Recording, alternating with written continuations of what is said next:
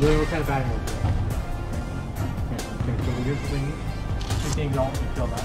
We're going to do some self-damage exercises. Do you want me to stop it? No, I want you to put it on. So when you're floating, right, as I'm floating, okay, pull back and just feel that scalp. Again, not over-exaggerated. Talk about scalp. Then from there, I've got to think about my forearm rolling to get to my body. Okay, essentially to my body.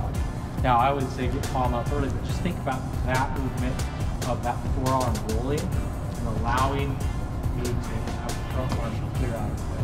Okay.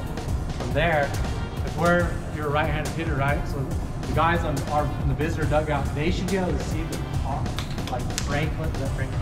Yeah. They should be able to see Franklin through your entire swings. Okay. If they can't, means you're coming across. Okay. So if I'm a lefty in our home dugout, if I'm going, they should be able to see Franklin contact.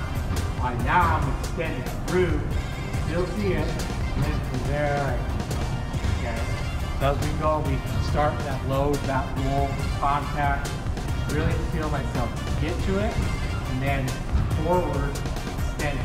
And I want you to almost be as long as you can. Okay? I literally want you to create a gap like that. If I go, is there a gap there? Or am I here? Where am I? Okay? So focus on that as we go through these two things. Okay? And then obviously like negative positive. I'll get to you right now. I'll get to it right. You can get to the right. We'll watch it belt and we'll draw some lines.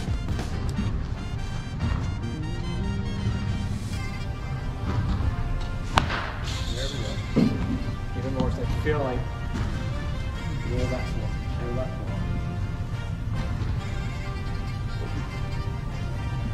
Just turn off.